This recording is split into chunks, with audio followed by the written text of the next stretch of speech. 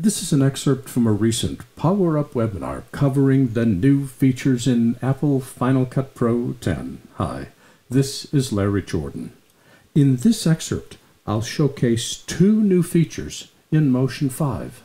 One of the new features in Motion is what's called the stroke filter. Now, what I have here is an animation, could be a still or animation, makes no difference, but the key point is that it has an alpha channel. An alpha channel describes that which is opaque and that which is translucent and that which is transparent in the object. This is critical because the stroke filter looks for the edges of the alpha channel. To apply it, select the element that you want to apply the effect to, go to Filters, go down to Border, and in Border, select Stroke. The stroke filter applies a stroke, a solid color stroke, to the edges of an alpha channel. And to be able to adjust it, go to the inspector, go to Filters, and there's Stroke, and we can change the colors. And we can select any color that we want. Let's pick a blue. We'll work with that. And we see that we now have a solid color stroke around the edges of an object. Now, this is not necessarily subtle, which is okay. Sometimes you need something that's pretty bold and electric.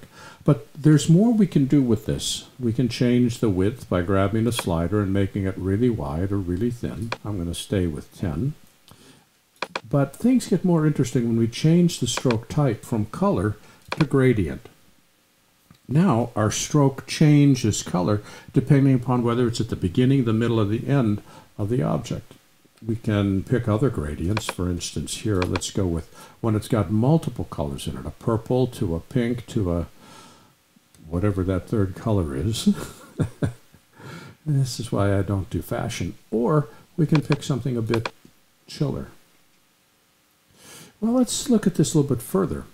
If I grab the threshold and pull the threshold down, right now it waits until the alpha channel is at 50%. Now, as I pull it down, notice how it extends back into the tail that's dragging behind the end of this object. The border does not change, but how far back it goes on the alpha channel does. Things get, let's just pause this for a second. We can see that it's bright blue here and fading into pale blue, just like we have here. Things get even more interesting, however, when we change this from a gradient to an outline gradient. What an outline gradient does is instead of having the gradient go the length of the moving object, it starts in the middle of the moving object and moves out.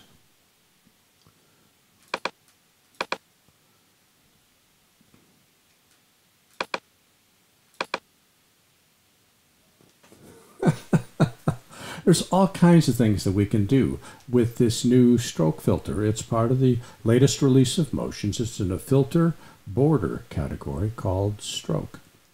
But there's another feature that I think is even more interesting. We now have 3D objects inside Motion. Now, this is a rock.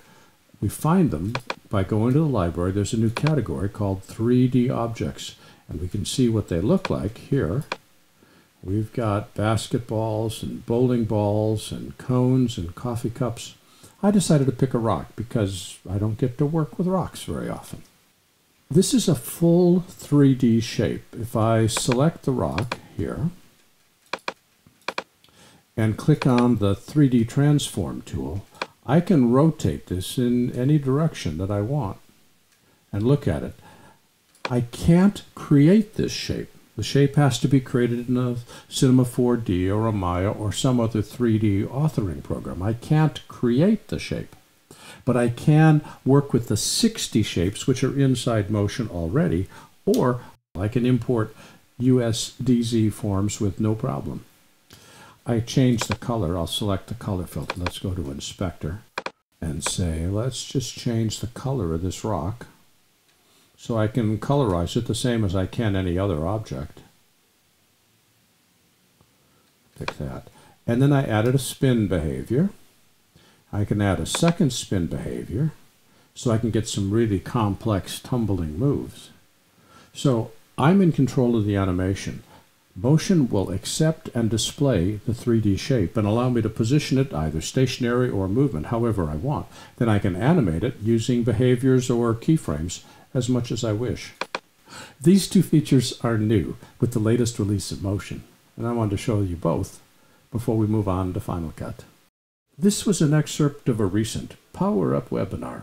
For the complete version of this online training, please visit our store at larryjordan.com/store and look for Webinar 292. By the way, when you need to stretch your training dollars, membership in our video training library saves you money and time. You can access all of our videos for a low monthly price of only $19.99. That's more than 1,900 movies on a wide variety of subjects. Plus, premium members can download practice media and projects. Our training covers Apple and Adobe software. We've updated multiple times each month. And for more information, visit larryjordan.com/membership. And thanks.